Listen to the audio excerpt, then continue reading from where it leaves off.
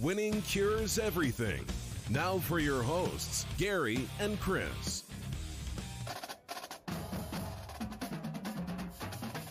Welcome in, Winning Cures Everything, the Tuesday night college football playoff ranking reaction show. This is after week number 12.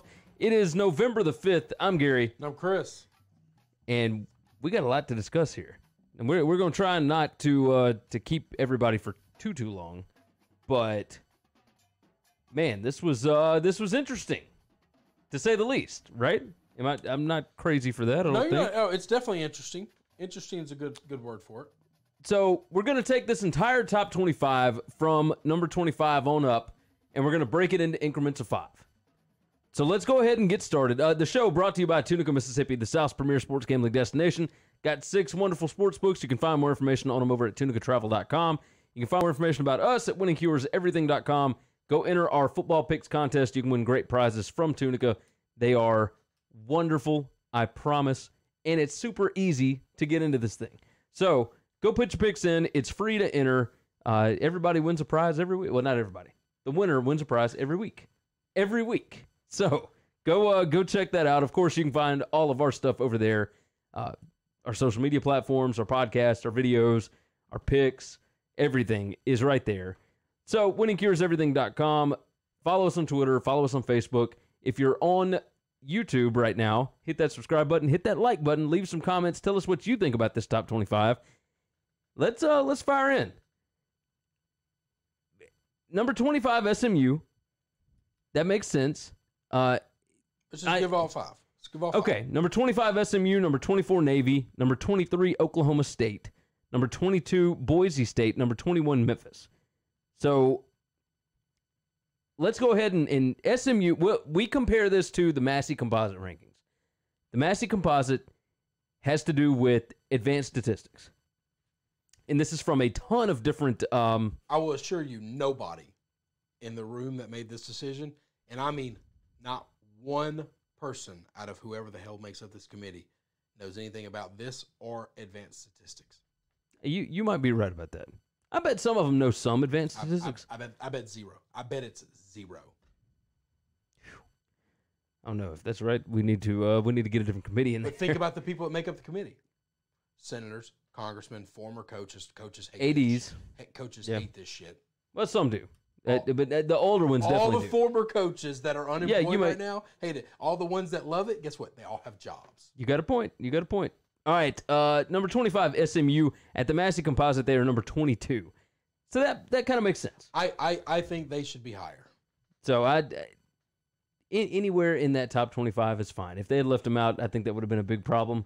They got them at 25. Okay. Whatever. SMU has looked kind of bad against some not good teams. That's fine. So, but they are finding ways to win. They were undefeated except for the fact that they ran into an absolute buzzsaw in Memphis last week. Now, you got that right. 24, Navy.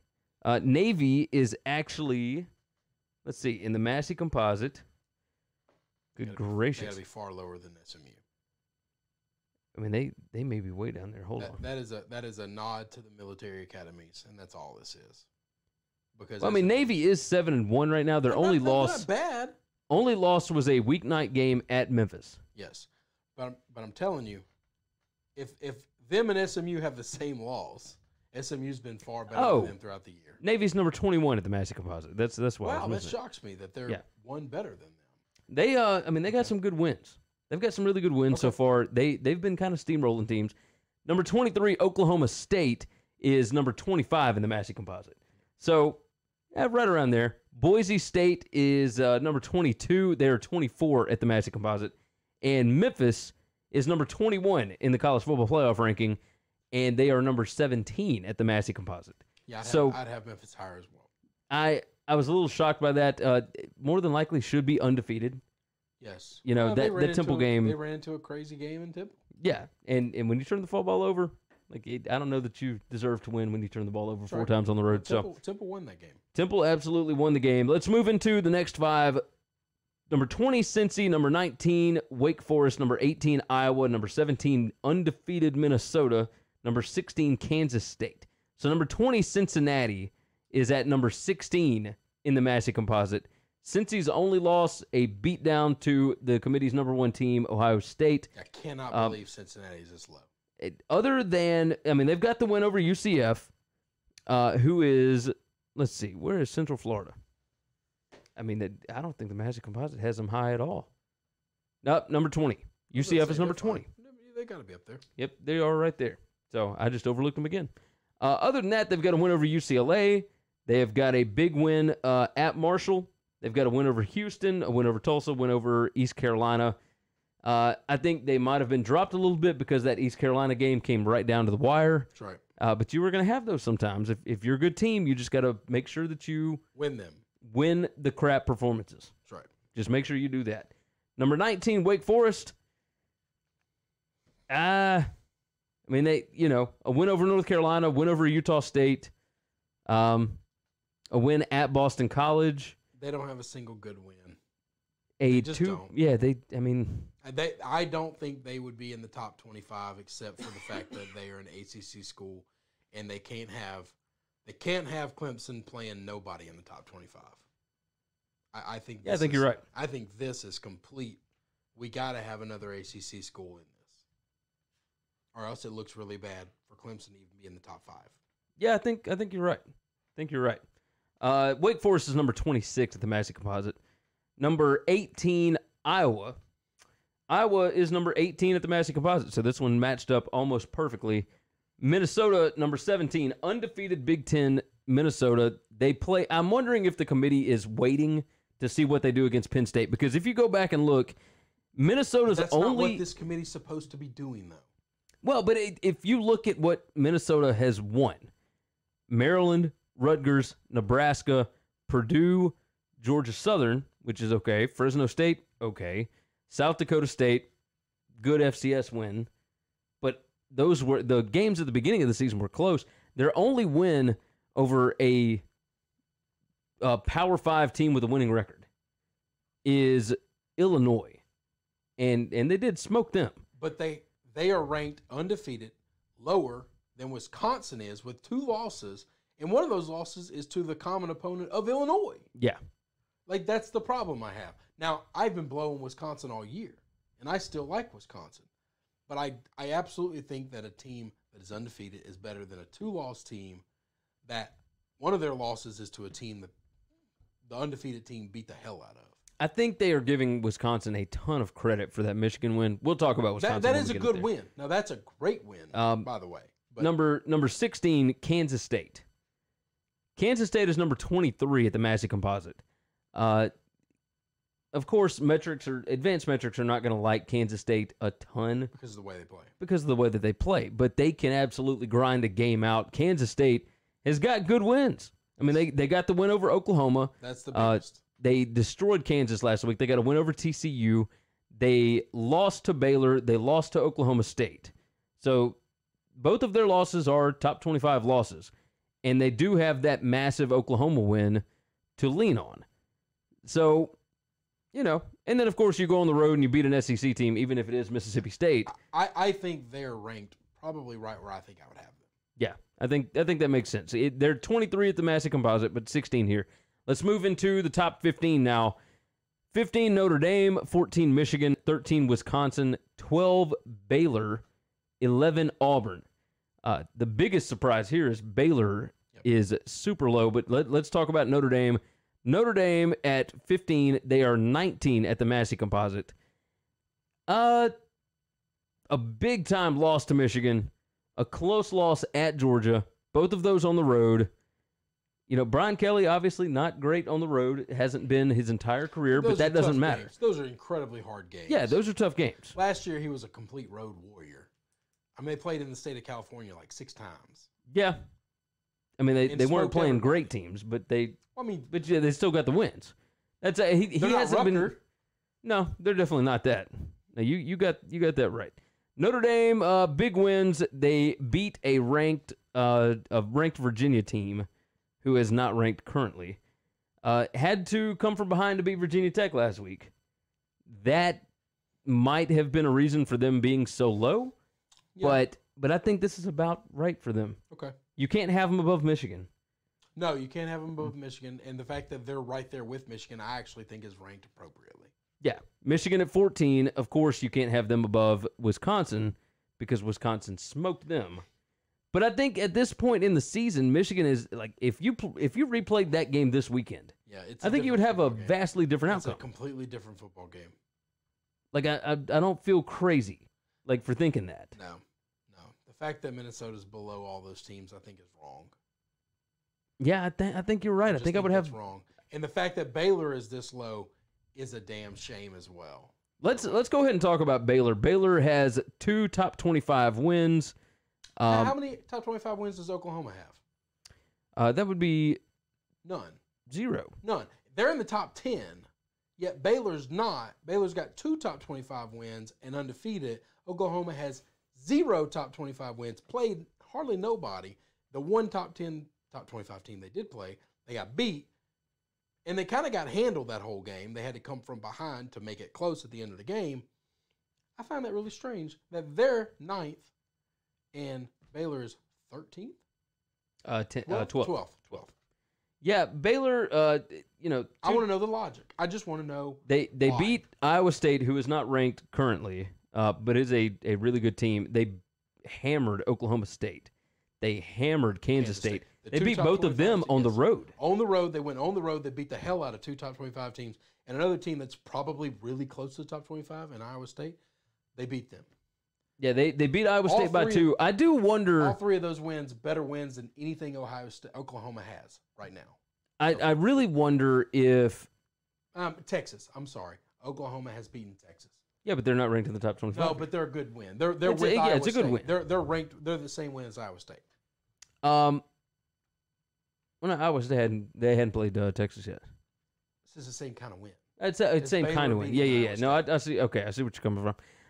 Sorry. I do wonder if the West Virginia close win for Baylor, if that maybe It's gave Baylor. them some. I'm telling you, these people look at the name on the front of the jersey. They care about who your granddaddy was. Half these people probably worked for Oklahoma at one point in time or another. I mean, you got a point there. That's why all this is bullshit. Go ahead. Auburn at number 11. That's fine.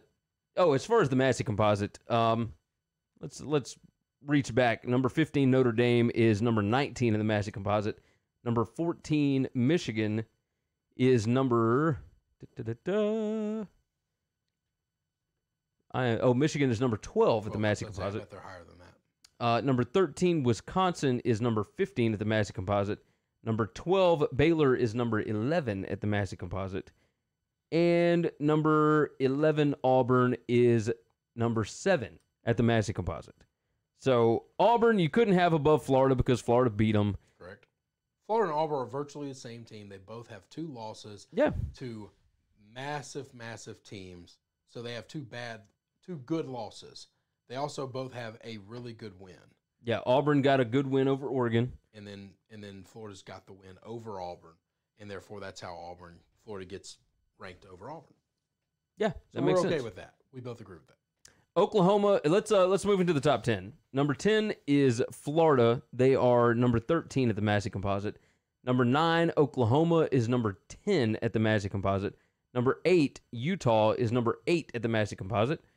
Number 7, Oregon is number 6 at the Massey composite.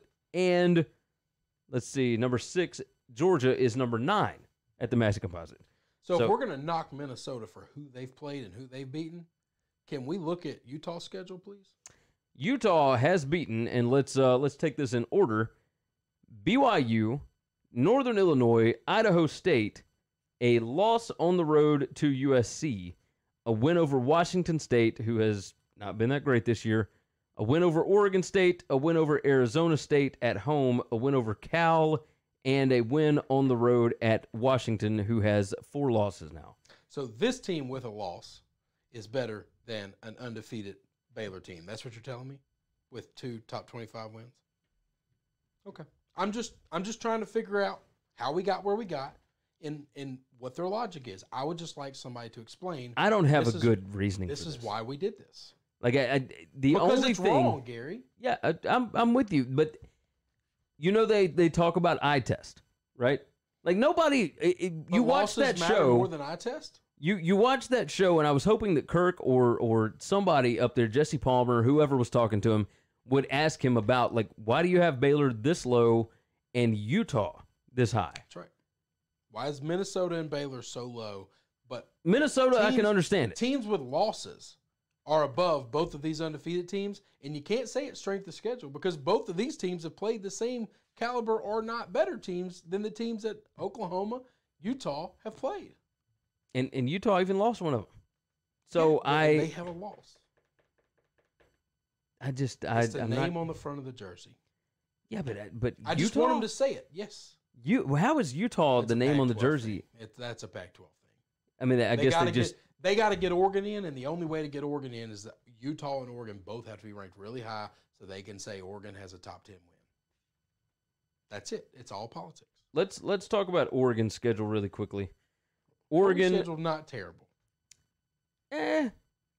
It's questionable. The neutral site game to Auburn is the best. Yeah, that's the best. They have a loss to a real team. Had they won Utah that, has a loss to a bad team. Well, to a team that Oregon just housed by 32 points. Yes. So they lose to Auburn to start the year. They smoke Nevada, who is terrible. They smoke Montana, who's terrible. Yes. They win at Stanford, who is whatever.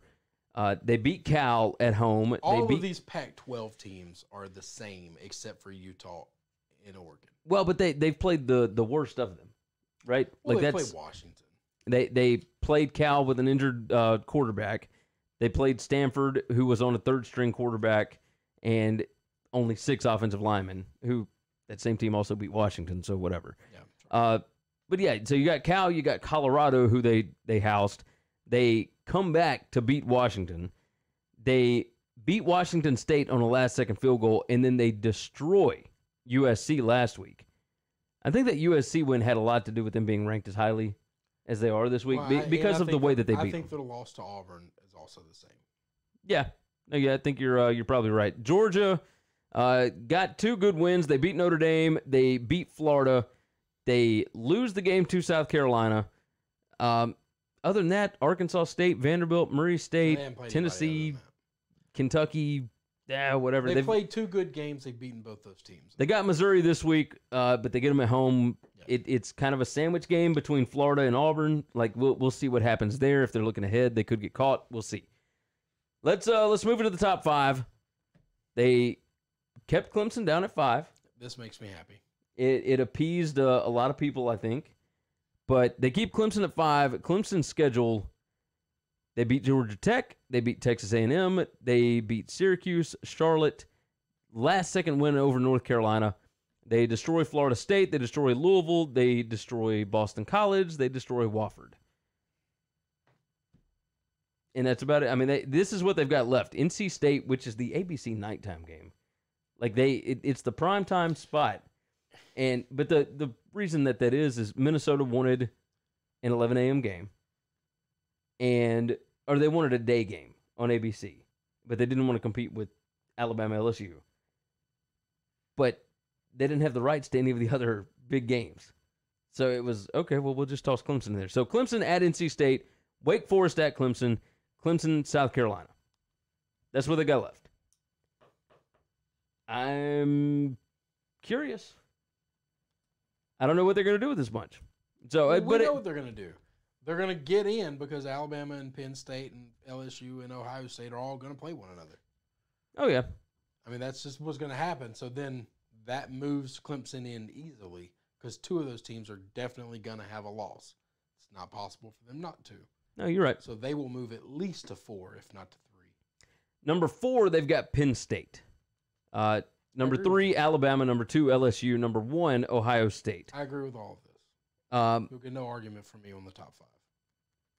I think that's totally fine. I think if, we worry so much about strength of schedule and all this different kind of stuff, like they use it for some teams but not for others. My problem is the consistency. That's it. Yeah. Why is Clemson seen as the 5th best school, but with the resume, Baylor not, or Minnesota not? Like that's all I'm. And I understand eye test is a big part of this, right? Like that's one of their criteria. Baylor's not beating people by 60, but they beat the hell out of 2 top 25 teams on the road. Yeah. So what I don't have a good answer for you. Like, okay, you beat Wofford really bad. All right. Oh, let's I'll go Massey find a 9-year-old here. kick the shit out of him. Massey Crown Composite. me the champion. All of these were in the top 5 in the Massey Composite. They were Correct. just in a different order. Ohio State is number 1 at both. LSU is number 2 at both. Penn State is number 3 at the Massey Composite, but number 4 here. Clemson is number 4 at Massey Composite, but number 5 here. Alabama is number 5 at the Massey Composite, but number 3 here. So, you know, you got LSU, Alabama this week. You'll have Ohio State, Penn State later on. I mean, if Minnesota beats Penn State this weekend, what do you do to Penn State? Well, what do you do to Minnesota? Okay. I mean, do you take Minnesota and move them from 17 up to like the top 5?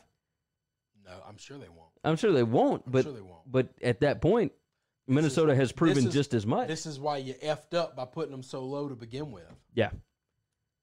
I mean, and I understand that they wipe the slate clean and go and redo every week, right? But that seems dumb to me.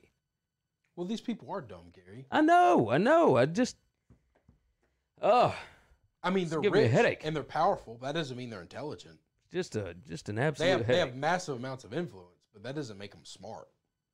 Now, we'll obviously talk about this in the previews and all that kind of stuff, but Alabama, if Alabama loses, I think they drop further than LSU does. Oh, yeah, LSU won't drop far at all. I bet LSU doesn't drop below 5th. I think you're probably right. Like, I think Clemson and whoever else moves up. And if Penn State loses, then LSU doesn't even leave the 4 spot. Yeah. Yeah, I think you're right. I guarantee you that happens. No, I think you're probably right. And I'll hang on now. I bet Alabama, if they lose, I bet they don't fall too far, but they'll fall far enough just to not get back in, I believe, in my opinion. I think people will start to jump them. But I think they would only fall past Clemson. I mean, you probably keep them down at like the 5 spot. They're going to fall past Georgia. Georgia lost to South Carolina at home to a third-string quarterback. Yeah. You lose to home to a complete buzzsaw and a team that could feasibly be the number 1 team in the country, has the best resume in the country. Which I would think. Like that can't drop you too far. Like Ohio State plays Maryland this week. If LSU wins at Alabama, they've got to be number 1 next week, right? Yeah. Oh, at that point, you got 4 top 10 wins. Like that, I'm surprised they're not 1 now. Well, but they're not. See, this is my team. But it's not 4. It's not 4 top 10 wins. It's not 4 top 10 teams. It's Yeah. not. I know that it was preseason, but Texas is not a top. They're not a top 25 team. Yeah. But you got 3 top 10 team wins. You will have 3. Well, Auburn 11. 3 top 11 wins. That is a resume builder. And Texas is still a big win. It's just not a top 10 win. We got to stop saying that. Yeah. No, you're right about that. What you were before anybody played a single snap is meaningless. It's just meaningless. Yeah, I agree. All right, that is going to wrap up our college football playoff recap after week number 10 on November the 5th. Keep winning, Baylor. These immediate reactions, man. Give them Crazy. hell. Yeah, you got to get your win at TCU. Minnesota, you want to be taken seriously. Obviously, you got to get your win against Penn State this week. I don't even think they're going to get credit for that. I just don't. I think they will. You can't have them that far down. I mean, 17 is pretty nuts. What do they jump to? 14? Nah, but they move them up to like 12 or 11. Like, I think they'd have them just outside. I mean, honestly, I think they'd probably move them top 10. I think they're just waiting for it to be proven. I mean, the only win they got is over, or the only win against a winning team is against Illinois. I know that their schedule sucks. Clemson sucks too, and Clemson is 5. Yeah. But you know why they're 5? Eye test. No, because they won last year. Well, And yeah. We've seen them in the championship the last 5 years. So that's why. But I could give, they should not care what they did last year. I agree. All of these teams are done with last year. I agree. All right, that is our college football playoff ranking wrap-up for week number 10. Of course, go over to winningcureseverything.com. Find everything over there. If you're on YouTube, hit that subscribe button. Hit that like button. Leave some comments. Tell us what you think. Where do you think these teams should have been ranked?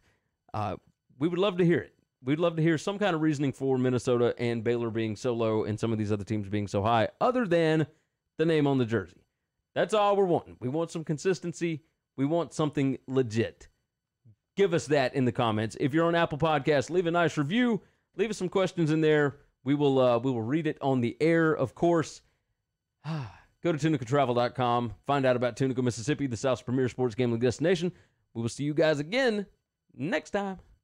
Thanks for checking out Winning Cures Everything. If you want to keep up with us, hit subscribe on YouTube or your favorite podcast app. Visit the website at winningcureseverything.com, or you can like us on Facebook or follow us at Winning Cures, at Gary WCE, or at Chris B. Giannini on Twitter. Share out the show, leave a nice review, and make sure to comment and tweet at us.